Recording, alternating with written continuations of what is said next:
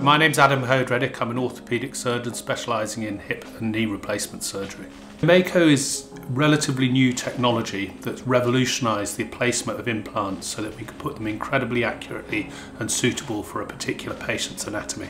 And so we have a CT scan that's done beforehand, which shows exactly what that patient's anatomy is, and we can then tailor the implant position to that patient's precise anatomy to give it as good a fit as possible. We're in charge of the robot at all times. The robot can't actually move itself, we have to move it, so it only moves within corridors that it allows me to move it, which means that everything's very accurately done. It also has built-in stops so that if you're trying to, for example, take away too much bone, it won't let you do that. So all it does really is it adds to safety and it adds to accuracy of placement, but it still gives us total control in terms of what we're doing. So we've got quite good data now in terms of return to work, so patients get better more quickly.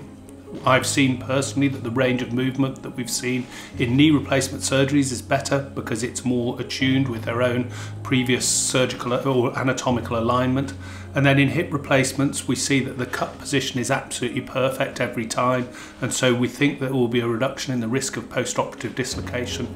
And we also get a real-time measure of leg length during surgery. So we should be able to restore things like offset and leg length very accurately during surgery, which we couldn't do before with standard hip replacement surgery.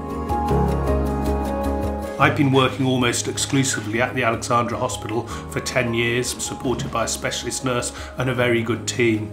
The result from that is that we all know exactly what we're doing, and so our infection rates are low, our risk of post-operative complications are lower than the national average, and I'm very comfortable working here. And a Mako is just an addition to those services that we're offering, and we should be offering it here as one of the largest specialist centres outside London.